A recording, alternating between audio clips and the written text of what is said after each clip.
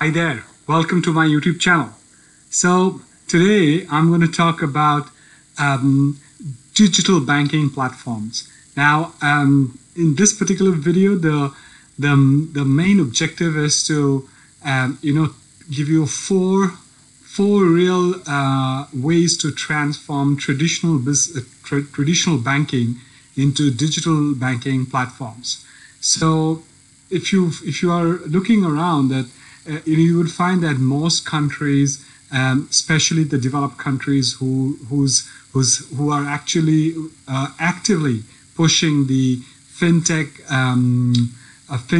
technology, they are all providing licenses to banks, to traditional banks, or even startup banks, to have digital banking licenses. So digital banking platforms are different from the digital presence of traditional brick and mortar banks. So we're going to first establish, what are digital banking platforms. So that'll give you a flavor of how different they are from traditional banking banks or brick and mortar banks. And then we'll talk about the four ways to transform traditional banks into digital banking platforms. So before we dive in, please like my videos, please subscribe to my channel, please smash that notification bell so that you know every time I upload a new video. Please comment on my videos, and also please share my videos with people who you think would benefit from my knowledge and from my research and from my videos. So let's dive in.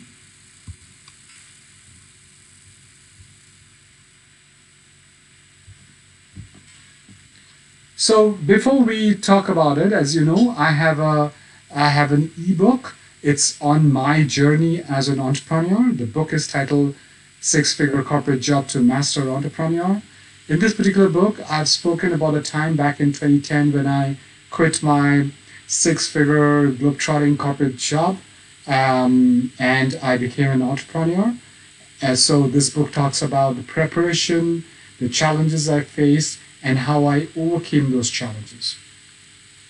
In this book, I've also put down 3 worksheets.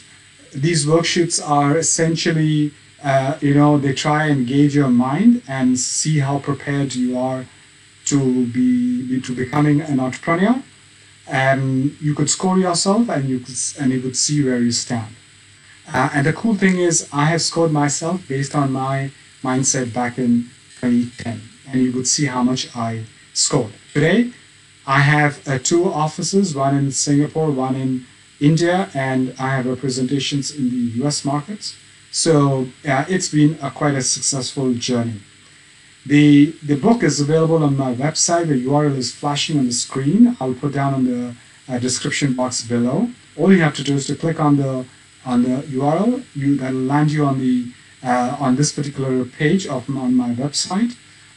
You put down your name and email address, and the book the link to download the ebook will be emailed to your inbox. I hope you like the book. Please do give me your valuable feedback. Now let's talk about digital banking platforms.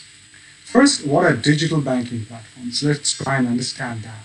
So digital banking platforms are financial services provided solely online as opposed to online banking, which refers to specific online banking components that also have brick and mortar operations which are known as traditional banking.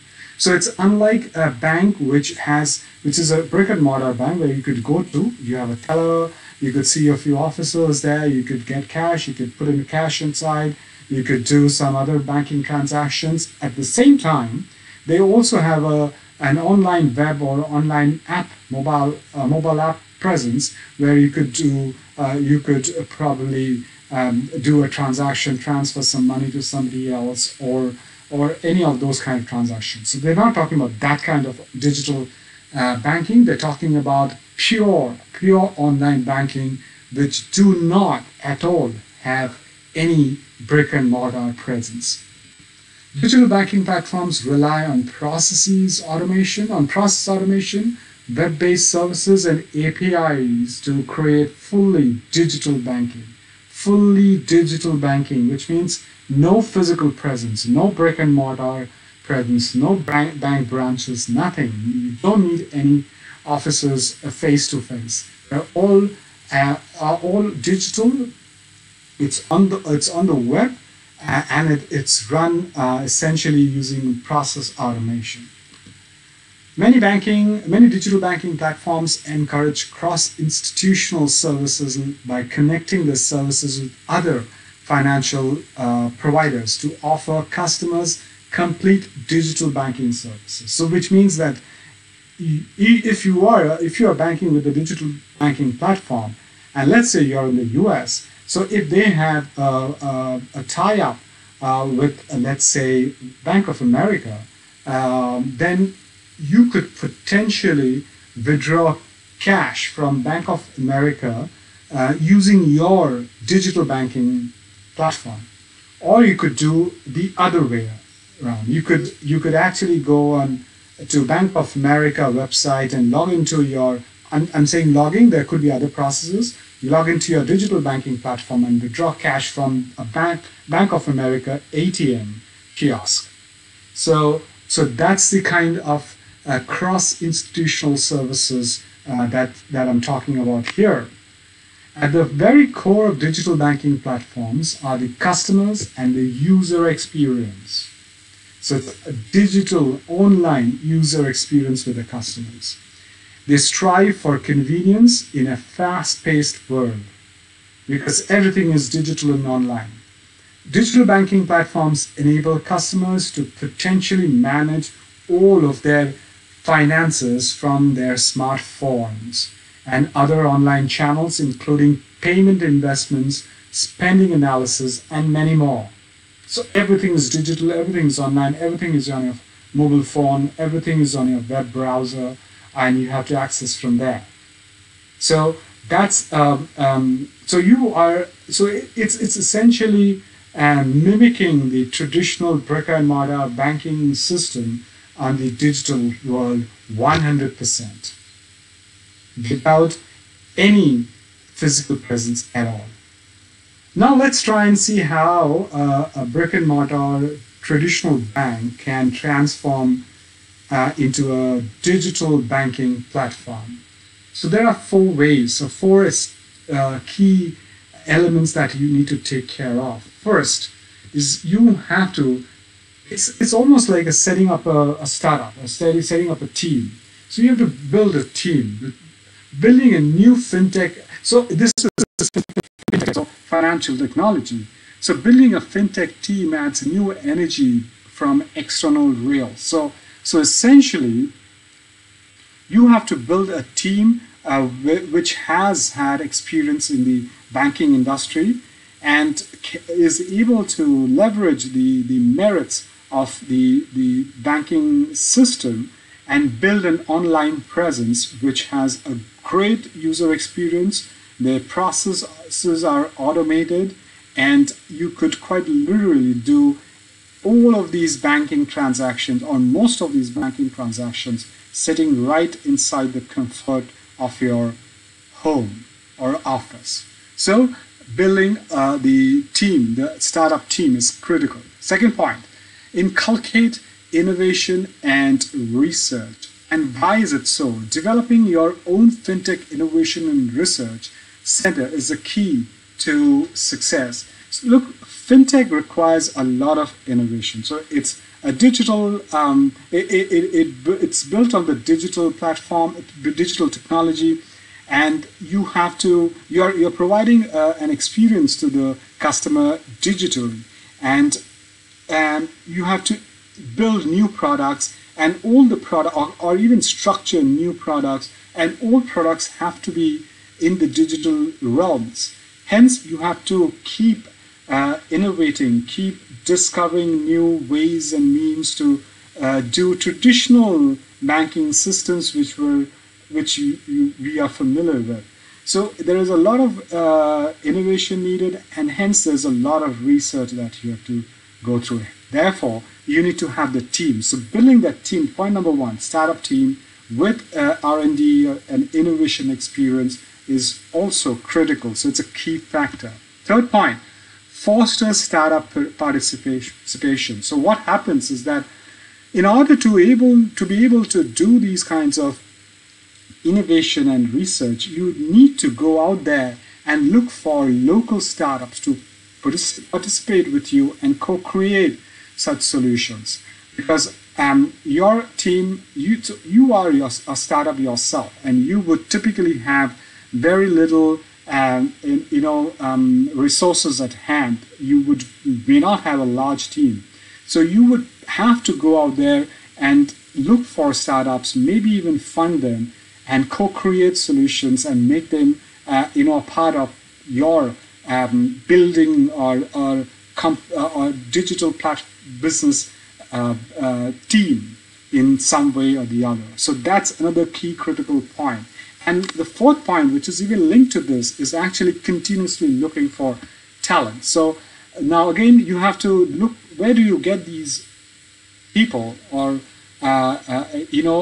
startups who are looking to be besides you, by your side, and help you co-create solutions? They are most likely to be in the local universities. They're most likely to be people who are great techies, who have great technology background, and who have this urge to build great solutions, and they have a great deep love for fintech. So you have to look for these people in the local universities, work with them, hunt for them, nurture them, build a team using all of that. So you see, all these 4 points are all interlinked, and they kind of move around in a loop. So the basic summary of how you build or transform a traditional banking system into a digital banking platform are these 4 points.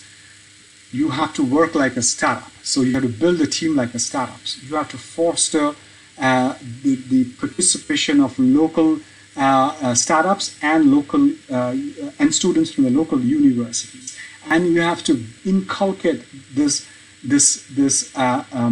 mindset, the ability to innovate and to research and build great products using the talent from local universities, probably from elsewhere, from outside your local city, country, wherever you are, and build those solutions. And that is a way you as a bank would be able to transform into a digital banking platform. So that's what I had to share with you.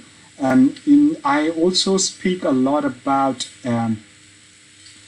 how talent can be nurtured.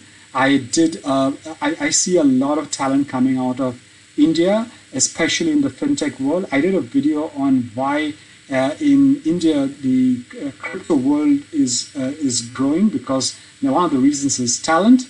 I'll put that in the card above. Go take a look at it, and you would know that how many unicorns are now growing in India. They're all startups.